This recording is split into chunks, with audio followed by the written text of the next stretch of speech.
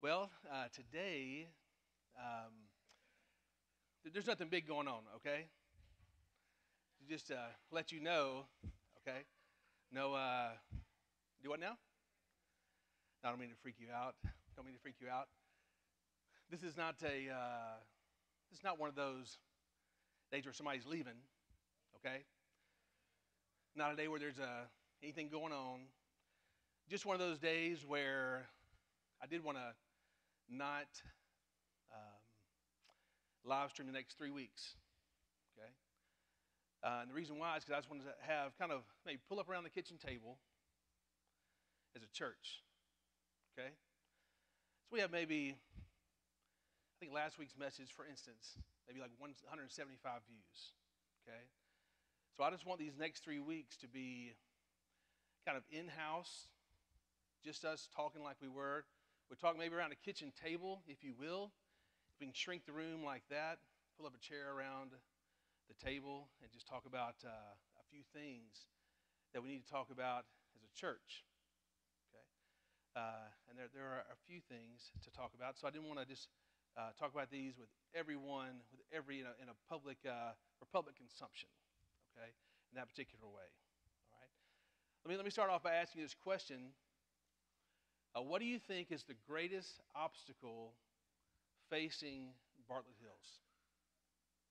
What do you think is the greatest obstacle facing Bartlett Hills? You may say, okay, well, it could be the roof, right? Could be the roof. It leaks. We're in a 20-year-old building, and we got building issues, or it could be the parking lot, or it could be maybe a lack of resources, or maybe lack of attendance, or laziness, or apathy, or things along those lines. But I want to bring in something that trumps those. Attitude. That's our biggest hindrance right now. Unity. That's our biggest hindrance right now. So you say, okay, Elliott, so what happened that you're preaching on this morning? Nothing specific happened. In fact, the Lord gave me this message, this idea to preach this last December when I got away, but just giving me the freedom to preach it church-wide right here, right now. And so, you may be thinking in this message, do you have somebody specific in mind? I tell you honestly, when I preach this message, I don't have any specific person that I'm picturing in my brain. And that the culture of our church, overall, the culture of our church has a good attitude. The culture of our church overall is unified. But there is a subculture. There is a subculture that runs pretty deep, runs pretty strong, runs pretty quick. That subculture has a negative attitude. That subculture is divided. And if that subculture gains more ground, that subculture will become our culture. Right? Does that make sense? Okay? And so we're talking about attitude and unity today. And what I don't want you to do is simply this. I don't want you to think, oh, yeah, it must be the other person. Oh, yeah, she really needs to hear this. Oh, yeah, he really needs to hear this.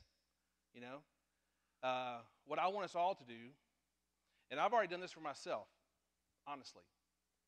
Lord, are these characteristics, is this attitude that we're talking about today from Philippians chapter 2?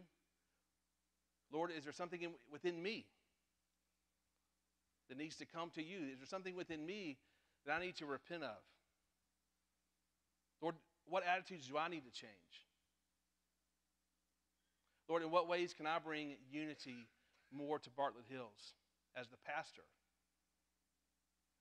And I want you to ask those same questions as a church member.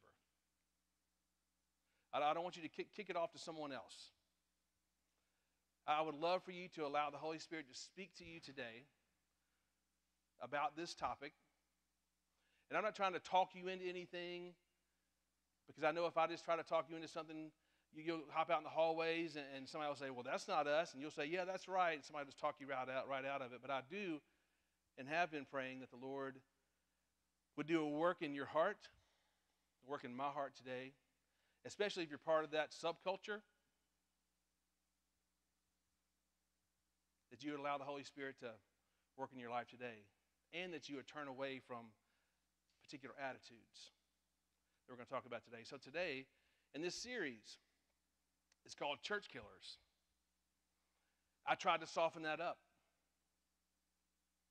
I thought it was a little bit drastic. I said, Wojo, former police officer, head of security here at Bartlett Hills, is this to the point? I said, Denise, what do you think about this? Is this too much to the point? But I have no other way to really put it. Because if this attitude lingers on and divisions linger on, it will eventually kill Bartlett Hills. Did you know it? Because the Spirit will say, hey, I can go somewhere else. Even if we had 1,000 people in here, and the attitude was still there in the subculture, Bartlett Hills would still be dead. It would still be a very self-centered church in that particular way in the subculture. It would still have those attitudes. It would still be divided. And so we all love our church. Amen? We don't want to be a church killer. I want to invite you, church member, not to be a church killer. Not to be the one that it's all said, when it's all said and done, that you look back to Bartlett Hills and your attitude is pointed out as the attitude that killed Bartlett Hills. Or the division that your attitude brings is pointed to and said, yep, that was the one that really killed it. Some feel that unity in the local church is not a reality because they've never truly experienced that in the local church before. True unity in a local church. You've been there and things are harmonious. And so therefore some think, it's a pipe dream, it's never going to happen. Why really strive for unity in the local church? Baptists are really good at bickering and kind of going back and forth with each other in a certain respect, not to pick on us, but I am one of us, so I can pick on us, you know what I'm saying? And we're kind of good at that. So we say, hey, that's just how it is. That's how we're going to keep rolling on. And you may be asking, well, what harm could one bullet do? I'm just one person. If my attitude's not so great, I'm just one person. You understand, obviously, that one bullet could be fatal. Just one church member, one attitude could be that final bullet that lodges right next to your heart. Takes you out. A strategically placed bullet is fatal. You say, well, who's shooting the bullets? Well, you know we're in a spiritual warfare. And I don't want you to be used of Satan to be a bullet. To put a bullet strategically in Bartlett Hills. So let's talk about some church killers. From Philippians chapter 2 is where we are, if you want to go there. Familiar chapter to us. Church killer number 1. The pretender. The pretender. If you have any encouragement for being united with Christ, let me ask you a very basic, simple question. Are you saved? Church member, are you saved? Church member, do you know Jesus? Have you come face to face with him? Have you repented of your sins? Have you placed your faith in him alone for salvation? Are you truly saved? That's at the very foundation of unity in a church. And so I asked the question that I've asked before, how can you live a life of unity at church or in your home or at work or anywhere you go? How can you live a life of unity at church when you have not been united with Christ? And some of us are trying to play that game where we've been in church our entire lives, but we've never truly been saved. And we're wondering why we can't get along with anybody. I want to invite you to go back to that very basic question and to examine yourself to see if you're in the faith. you are truly one of his. As the passage goes on, if you have any encouragement from being united with Christ, if any comfort from his love, if any fellowship with the Spirit, any tenderness and compassion. Second question that I must ask you is, are you filled with the Holy Spirit? Church member, are you filled with the Holy Spirit? That you can know Jesus Christ and be saved, but not be filled with the Holy Spirit. Did you know that? Did you know that? Question for you, how can you live a life of fellowship at church or at home or at work when you are out of fellowship with the Holy Spirit? If you're out of fellowship with the Holy Spirit and you are disobeying him and fighting against him and you have no real fellowship with the Holy Spirit, you're not filled with the Holy Spirit, meaning that he has control over your life, that you have surrendered your attitudes over to him, that you will be in conflict with him, and you'll be an unhappy person. You'll be a joyless person. Did you know? You'll be that type of person because you'll be fighting the Holy Spirit all the time, and that will bleed over into your attitudes. That'll bleed over into your relationships. That'll bleed over into the unity of the body here if you're not in fellowship with the Holy Spirit. So are you saved? Are you full of the Holy Spirit? If you're not, then you can be. This morning, you can be. Galatians 5:22 and 23 says this, but the fruit of the Spirit, and look at these fruits. Look at these, the fruit of the Spirit. And see how they're exactly opposite to the negative attitude and division. But the fruit of the Spirit is love, joy, peace, patience, kindness, goodness, faithfulness, gentleness, and self-control. So individually, as church members, if we are living full of the Holy Spirit, these qualities will be in your life. That's a telltale sign whether you are living and operating and walking and relating full of the Holy Spirit. Love, joy, peace, patience, kindness, goodness, faithfulness, gentleness, and self-control. Does that describe you? Does that describe how you relate? One bullet can be fatal. How can this one bullet be fatal? Well, let me say this. If you have in a church, if you have a non-believer or a believer who's not filled with the Holy Spirit gain influence, and people look to this particular person or group of people to see how this Christian life is lived, to see how we should treat each other within a church, within a body, they may think, this is the way it should go. Maybe this bad attitude is the way I get heard. Maybe this bad attitude is how I get things done around here. And you could fall in line with the wrong crowd. But some don't want unity. They're not so concerned with unity in the church. Why? Because they're motivated by drama. They wouldn't know their life without drama if that drama wasn't there. They're motivated by getting their own way. They're motivated by stirring the pot. Are you saying this is our culture at Bartlett Hills? No, but I'm saying we have a strong subculture. We have a strong subculture that is about this. It's about drama, getting their own way, and stirring the pot. Do you see it? Do you see it? Church killer number 2. Being divisive. Philippians 2 verse 2. Before we get to that, let me just say it's a well-known military strategy. Divide and conquer. Like I said before, you understand that we are in spiritual warfare. You understand when the comeback of Bartlett Hills that Satan is not happy with that.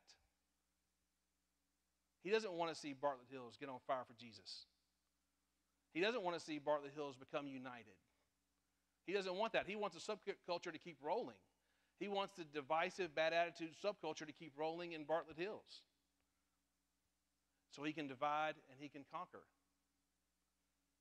Maybe Satan may be working this way, and he'll divide the old and the young, maybe pit them against each other. Or the modern and the traditional, maybe he'll pit those people together. Different groups. Wherever Satan can find divisions where he can divide people out, divide groups out, and start to pick them off one by one, and giving them a bad attitude and causing more division, he'll just sit back and not have to worry about Bartlett Hills at all. Don't you see the strategy that's in place? I hope you're not one who is being divided out. I hope you're not one that's being conquered in this particular area. In verse 2, Paul says, "Then make my joy complete by being like-minded, having the same love, being one in spirit and in purpose." So Paul's saying, make my joy complete. Here's how this happens: by being like-minded, by being unified in your mind. Not that we're all the same. Not that we have to see every issue exactly the same. But overall, we are like-minded with the mind of Christ. That we have the same love. Because the love of Jesus Christ is in our heart, it shows up in our relationships. And we have the same love for each other, that we are one in spirit. That with all of our differences that we have, and there are many, no two of us in the room, even husbands and wives, would see everything exactly the same.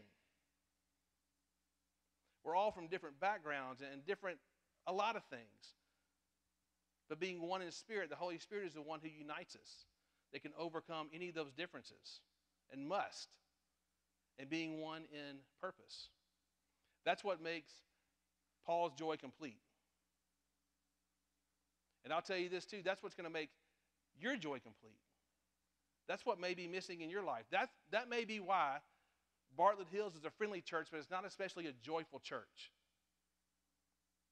It's the friendliest church in North America, but it's not especially joyful.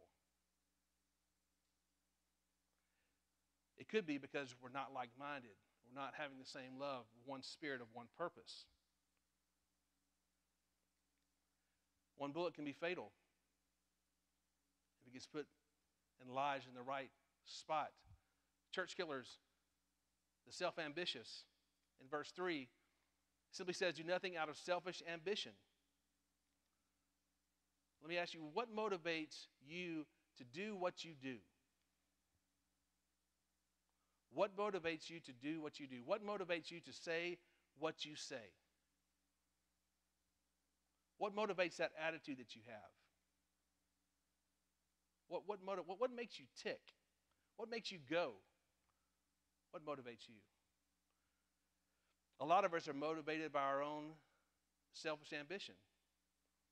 And for some, the only motivating factor is themselves and what they want. And it shows up in their attitude, and it brings divisiveness to a body. It brings division to a body, the church. Because you were never meant to live for yourself. You were never meant to live for yourself as a believer. If you're a non-believer, go ahead and live for yourself, because that's who you're going to live for anyway. As a believer, we live for the Lord Jesus Christ and for His glory and for His kingdom and for what He wants. But if you're not saved, or you're not filled with the Holy Spirit, you'll continue to live for yourself, and that'll be the motivating factor in everything that you do, including your relationships here at church. For some, the only motivating factor is to gain or keep their influence or their power or to get their own way. And every decision and attitude that they have is all banked on that and into the means of that, to keep their power, to keep their influence, and above all, I'm going to get my own way. That's an ungodly attitude that needs to get eradicated from Bartlett Hills. Or Bartlett Hills will just be right here spiritually. For how long? Forever, until that attitude goes away. God can't use a church that's motivated by itself. It's in it for its own glory. God cannot and will not use that type of believer nor church. It'll kill Bartlett Hills. Some feel that they need to voice their every opinion, and that their every opinion must be put into practice. And if it's not put into practice, I'm going to whine about it. I'm going to complain about it. That's a selfish attitude. It has no place in the church. It has no place in the life of a believer that is filled with the Holy Spirit. If you want to be a lobbyist, go to Washington. God knows they need some more, right? If you want to go lobby, go make yourself a sign, get a magic marker, and go cruise around Washington. And lobby, lobby, lobby, lobby, lobby. But that's not the church. The church is not the place for your lobbying. The church is the place for you to come and serve Jesus Christ and advance the kingdom. One bullet can be really fatal. Just takes one bullet. Just takes one attitude. The acts of the sinful nature, this is before, the passage right before it speaks of the fruit of the Spirit. The acts of the sinful nature are obvious. You may be thinking selfish ambition is no big deal. We live in America, right? Selfish ambition is what keeps us going. Look how the Lord sees it and what sins selfish ambition is lumped in with. Sexual immorality, impurity, debauchery, idolatry, and witchcraft. Hatred, discord, jealousy, fits of rage. And right there, in the middle of all those, selfish ambition. Don't you see how wicked the Lord sees it when you live for yourself? Dissension, factions, and envy, drunkenness, orgies, and the like. I warn you, as I did before, that those who live like this will not inherit the kingdom of God. Whoa, whoa, whoa. Now, like, what are you saying? That if I've ever been drunk before, I'm not going to inherit the kingdom of God? If I've ever been jealous before, I'm not going to inherit the kingdom of God? If I've ever had a fit of rage before, I'm not going to inherit the kingdom of God? If I have been selfishly ambitious, I'm not going to inherit the kingdom of God? Is that what this passage is saying? No. This passage is not saying because you did this, you cannot inherit the kingdom of God. What this passage is saying is, if this is your lifestyle, and this is who you are, and this is how you roll and live your life, that is evidence that you have never placed your faith in Jesus Christ before. That your heart has never been changed. Or you would live a different way in the overall of who you are. Does that make sense? But the reason I put this passage up there was just for you to see that selfish ambition is right in the middle of some ugly stuff. And it's right in the middle of some ugly stuff and some wicked stuff because it is ugly and it is wicked and it is evil. Church killers. The conceited. In verse 3, do nothing out of selfish ambition or vain conceit, but in humility consider others better than yourself. Let's just define humility like this. One who sees himself as God sees them. One who is totally dependent upon God for everything that they have. Maybe we'll use that definition of humility. Do nothing out of selfish ambition or vain conceit, but in humility consider others better than yourself. So this passage that I read you just then, with the list of those 25 different sins and selfish ambition, is right in the middle of it. The next passage is this, but the fruit of the Spirit is love, joy, peace, patience, kindness, goodness, faithfulness, gentleness, and self-control. You see the difference, right? You see the difference in, once again, in these two lifestyles. And if you're living in the former passage here at church, it's going to overflow in your relationships, and it's not going to be pretty at all. If you live this way, with the fruit of the Spirit, full of the Spirit, living through you, and that goes into your relationships here in church, it's going to be a beautiful thing. It's going to be a beautiful place to be. Galatians 5:24, the passage after the fruit of the Spirit, that continues, those who belong to Christ Jesus have crucified the sinful nature with its passions and desires. And since we live by the Spirit, let us keep in step with the Spirit. Let us not become conceited. Which means when you get out of step with the Holy Spirit and you are living a life that is not filled with the Holy Spirit, your automatic default setting is, I'm going to be a conceited person. I'm going to be all about myself. That's your default setting. That's your natural setting for all of us. That's our natural setting. So you need to live the supernatural life full of the Holy Spirit, not the natural life full of your bad attitude and your conceitedness, provoking and envying each other. Some value their own opinion and preferences too highly. They're conceited in that particular way. Some value their own opinion and preferences too highly and feel that their opinions and preferences must be put into practice or into play, or they just pitch a fit. Why is that?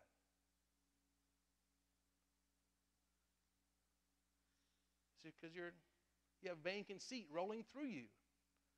You're just concerned about yourself. You can't quit looking in the mirror, Mr. Primper, you know? You just can't quit looking in the mirror and thinking this life is all about you. But you know what makes a monkey out of yourself when you do that? Everybody sees that but you. When you can't get your eyes off yourself, when you think this life is all about you, you're just making a monkey of yourself. You're just the only one who doesn't see it. But people with spiritual eyes see it.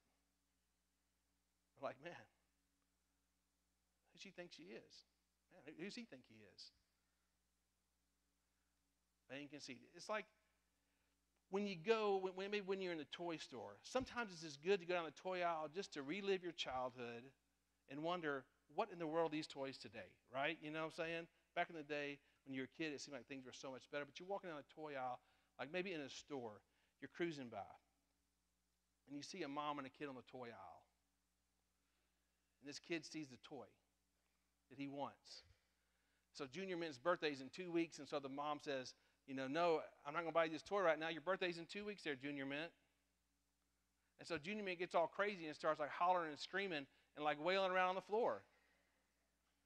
Like pitching a fit. Like, hey, Junior Mint, get up. Get up, Junior Mint. Quit being a little baby. Don't you know, Junior Mint, you look ridiculous down there on the floor? All the while, Junior Mint thinks he's going to get his way. Junior Mint thinks this is the way he gets his way. This is how I get what I want. Junior Mint's thinking, I'll just roll around on the floor and pitch a fit. And I'll scream so loud, and I'll embarrass my mom, and I'll scream, and I'll cry, and I'll beg, and I'll plead, until mom finally does what? Gives in and gives him the evil Knievel. Wind up. The real toys, a blast from the past. But a lot of us are like that as church members. When we don't get our way, as we cruise down the toy aisle of church life, and we don't get our way, and we pitch this major fit. Start getting on the ground, rolling around, screaming, crying, moaning, groaning. And it's funny, just like the little kid. That church member thinks that's the way I'm going to get things done. That's the way I'm going to get my way. Is I'll just make such a fuss about it, and I'll make everybody's life around me so miserable that they'll eventually give me my way at church. Can I get an amen? Now, do you think that's the way to go? Do you think if a church member does that, and you can see when church members do that, do you think that's a good look? Do you think, wow, I want to be like, wow, this person right here that's rolling around on the floor in church, fantastic. And that's how you get things done. Here's where the bullet comes in at Bartlett Hills. That subculture's been here so long. That subculture's been here so long that the idea is growing That's how you get things done at Bartlett Hills. You whine about it. You gripe about it. You roll around the aisle. You make noise about it. You grumble and complain about it. So much so that whoever makes these decisions are going to change it and give you your own way. As if church was about you getting your own way.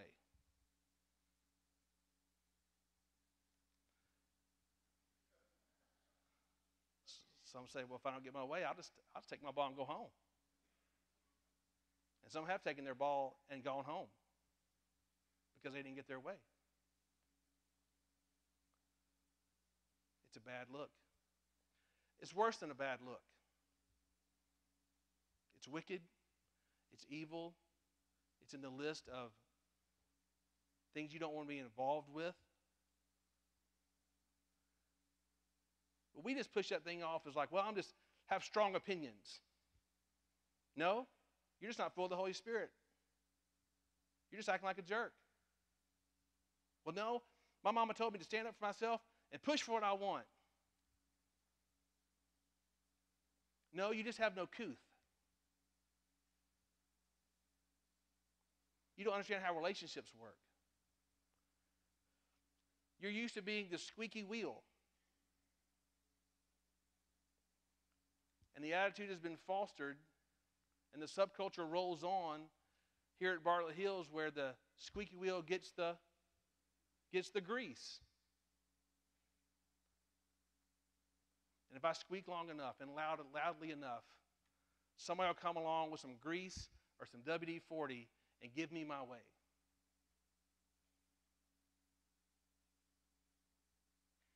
I don't know about, maybe this is a shortfall in my character. I admit that right now. But when I feel that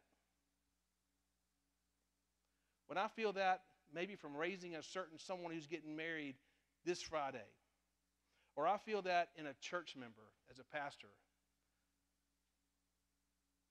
it makes me step back and say, there is no way I'm going to give you what you want. Unless the Lord just tells me, give them what they want. But if you're going to roll out of a selfish ambition and you're going to be the squeaky wheel and you're going to be that person who just is going to whine and moan and groan and when you don't get your way and take your ball and go home, cause dissension in the hallways, mumble and grumble on the phone, it does not encourage me to look favorably upon giving you what you want if it is in my power to act in that particular way. Did it to you when your kids acted that way? I know you're not my kids. I get that. Wow, what a Christmas party this would be at the house, right? But I'm just saying, did that motivate you as a parent, mom and dad? Was that your motivating factor? My kid just whined and whined, screamed and screamed. Woo! And I gave them what they want. One bullet can be fatal. One bullet can be fatal.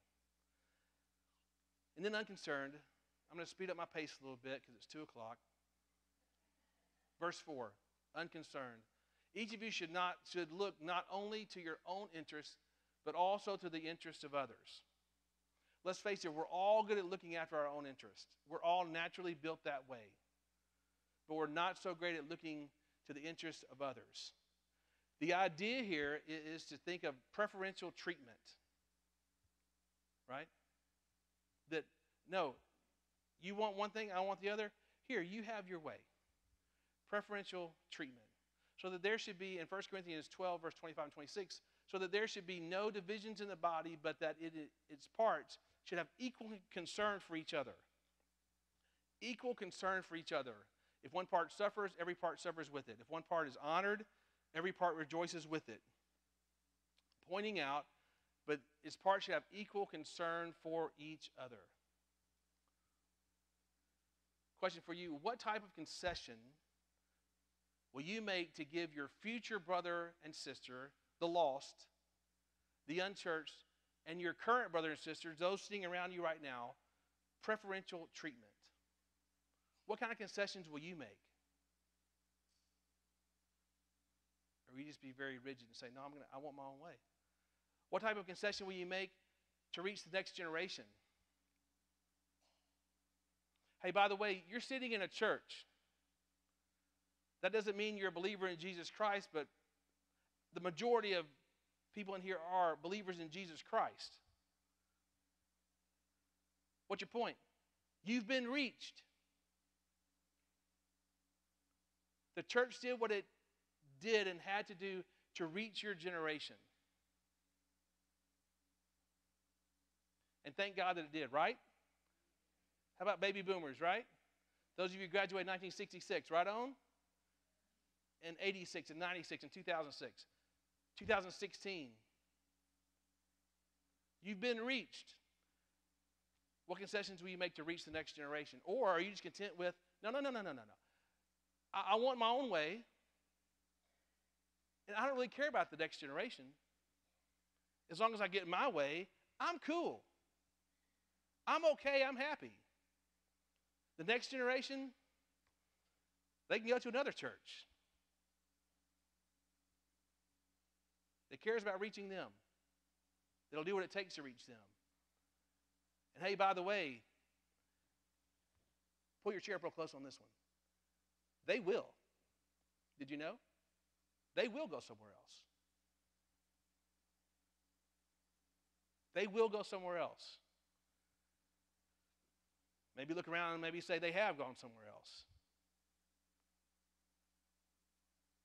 What concessions will you make to reach the next generation?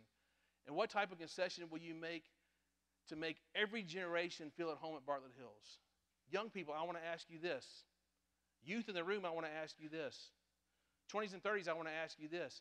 What are you going to do to make the older folks feel at home, continue to feel at home at Bartlett Hills?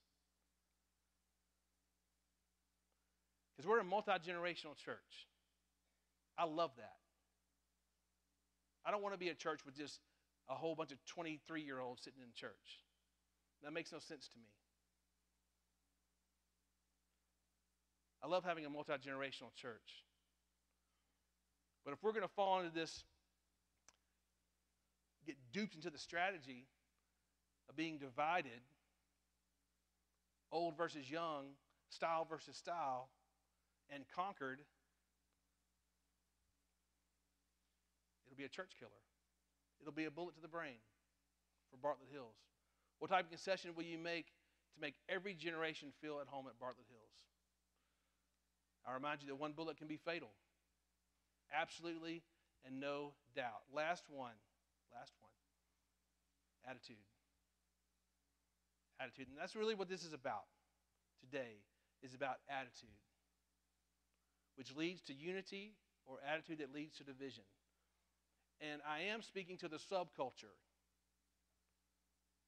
Once again, if you're asking, are you talking to me?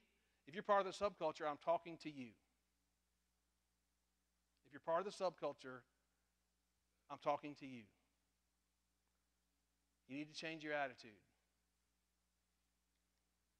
Your attitude should be the same as that of Christ Jesus, who being in very nature God, did not consider equality with God something to be grasped, but made himself nothing, taking the very nature of a servant, being made in human likeness, and being found in appearance as a man, he humbled himself. Notice that. Notice the humility of Jesus Christ. He humbled himself and became obedient to death, even death on a cross. Therefore, God exalted him to the highest place and gave him the name that is above every name, that at the name of Jesus every knee should bow in heaven and on earth and under the earth, and every tongue confess that Jesus Christ is Lord, to the glory of the Father. Notice Jesus Christ's humility, and notice Jesus Christ's obedience to the Father. And that's quite frankly really all I'm asking for you today, is for you to have the attitude of Christ, for you to humble yourself before the Lord, for you to change around your proud attitude, subculture, and for you to be obedient to the Father in whatever attitude he's telling you to change. And it may be none of these. You may be like, this is not me, and I'm thankful for it. But the Lord may be speaking to you and saying, you know what, you really need to change this attitude. You've got to change this attitude. And he's speaking to you. And all I'm saying to you today is be obedient to him in that particular way. One bullet. Church killer. Don't let that be you. Don't be a homicidal church member. Don't be the killer, man. Don't be the one, like I said before, that when it's all said and done, the history of Bartlett Hills looked back upon, and you are the one with the attitude that other people latched onto, and it killed Bartlett Hills. Let's go Philippians chapter 2 in our attitudes. So, wow, I was talking to niece and saying, you know what, niece? I'm not really sure how this invitation is going to go. I'm not even sure what type of invitation to give. Other than to go back to the beginning of the message and say this: if you've never given your heart to Jesus Christ, even though you've been here basically your entire life, please do that today. He loves you. He wants to save you. If you are a believer, you're not filled with the Holy Spirit, and you have areas of your life that you're holding back for yourself, that you've not brought under His control and moved out of your life so the Holy Spirit can fill you with His Holy Spirit. There are other things in your life that are sinful taking up room, namely today one of these attitudes. I guess the invitation to you would be, come down to this altar. Pray. And ask the Lord to change your heart. You can kneel down right by your chair if you choose to. You say, what do you think, I'm crazy? I'm not kneeling down right here in the middle of everybody. Okay, great. Stand up and pray. Lord, change my heart. Lord, change my heart. Well, Lord, do what you want to do. Lord, we look to your word for guidance and wisdom. We look to your word to see who you want us to be. Jesus, we want to be like you. And Jesus, we want to be a part of a church that is on the move for you, that you are using in a great way. And Lord, you are using Bartlett Hills.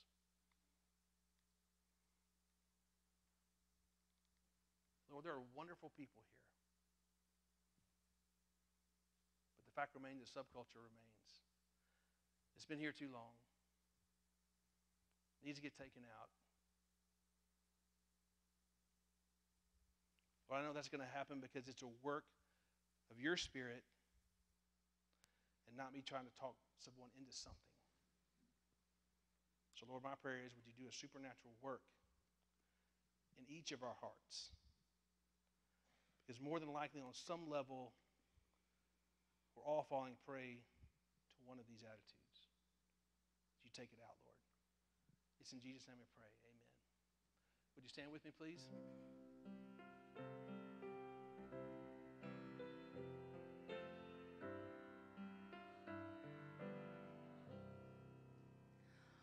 All to Jesus I surrender, all to Him I freely give.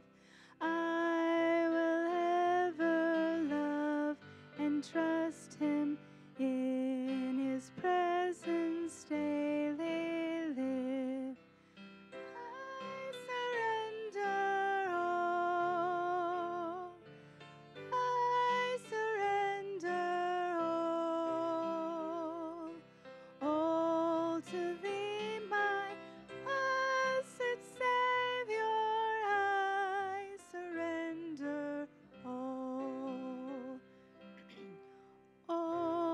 to Jesus I surrender. Make me Savior, wholly Thine. Let me others all forsaken. Take me, Jesus, take me now. I surrender all. I surrender all to Thee, my blessed Savior. I surrender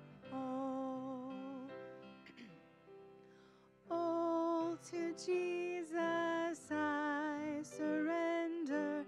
Lord, I give myself to Thee. Fill me with Thy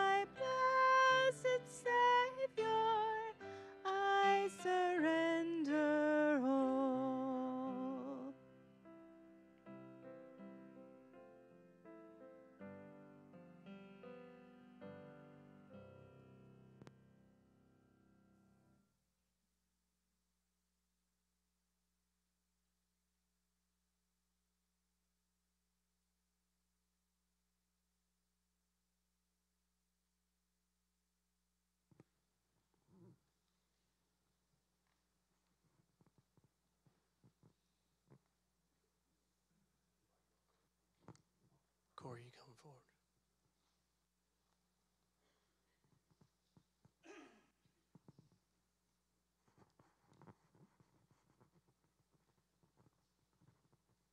Let's bow our head and pray, please.